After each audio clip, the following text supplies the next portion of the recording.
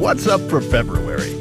The brightest planets converge, the constellation Auriga, and two star clusters you might want to get serious about. All month long, you'll notice the two brightest planets in the sky, Jupiter and Venus, appear closer together each evening. Find them in the west in the hour or so after sundown. On February 22nd, the crescent moon sits just a degree apart from Jupiter, with Venus hanging beneath them. The two planets then continue to get closer in the sky over the following week, culminating in a close conjunction on March 1st.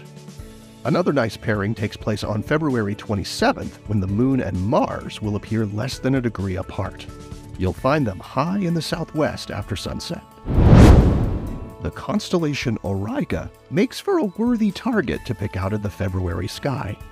Auriga represents an ancient chariot driver, and it's often depicted as the entire person, but given the outline, you might prefer to think of it as one of a chariot's wheels. The brightest star in Auriga is Capella.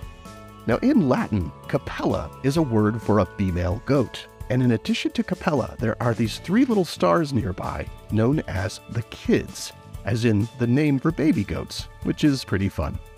Opposite Capella toward the south is the bright star Elnath. Technically, it's part of Taurus next door, but it helps define the roughly circular shape of Auriga. Auriga appears high in the western sky on February evenings, and it's relatively easy to find thanks to Capella and Elnath.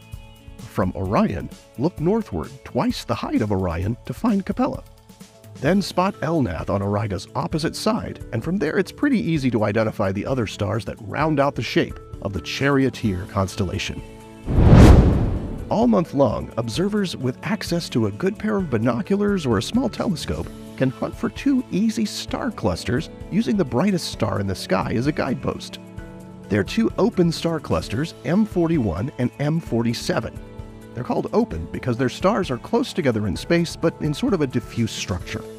To find them, start with brilliant Sirius, which is easy to pick out toward the south in the winter night sky. M41 lies just 4 degrees south of Sirius and should be visible in the same field of view in binoculars, where it appears as sort of a faint patch of light. It's about as wide on the sky as the full moon, though in actual extent, it's about 25 light-years across and is located about 2,300 light-years away from us. To find M47, you can also start at Sirius and work your way over toward the east about 12 degrees, and then a couple of degrees to the north. It's about the same size on the sky as M41, but just a little brighter. M47 lies about 1,600 light-years away and occupies a volume of space about 12 light-years across. Our own sun is thought to have formed as part of a cluster like these, so finding them in the February sky can be a pretty neat way to connect with our own cosmic origins. Here are the phases of the moon for February. Stay up to date with all of NASA's missions to explore the solar system and beyond at nasa.gov. I'm Preston Dykes from NASA's Jet Propulsion Laboratory, and that's what's up for this month.